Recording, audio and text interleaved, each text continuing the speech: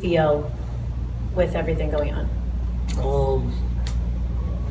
I feel great. The past couple weeks, the past couple months since the surgery, I've been working pretty hard on my rehab, especially on my body, because watching myself play last year, I used my body a lot, so there's a lot of stuff I had to correct. So the main focus this summer was on my body, and then I think we've been doing a great job of it. I feel good about myself, and can't wait to be back on the court. And as far as everything else, you just feel amazing. Joel, have you had any swelling of your knee or any small procedures since the meniscal surgery back in March?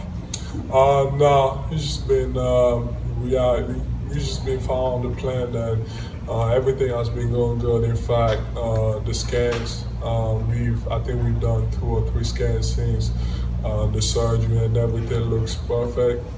So we just got to keep managing it, making sure. I think I had a swelling at the beginning, but it was obviously normal and stuff. So we just got to keep managing that, and I think it's just about following the plan that they have a plan in place, and just got to keep following it.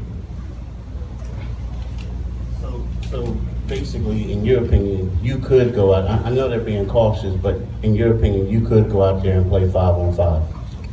I think so. I mean, if it was Game 7 or the finals, definitely. But there's a plan in place, and I gotta check a couple boxes before the season or before my first game of the season. So that's what I intend to do. Joel.